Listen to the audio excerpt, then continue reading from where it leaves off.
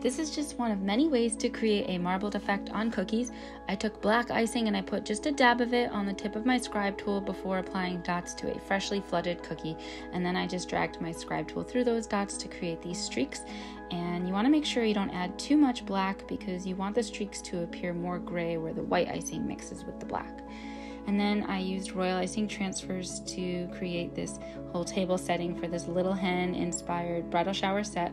And I really love using royal icing transfers for designs like this because it gives you a little bit more time to arrange your design before you go ahead and glue them down with royal icing.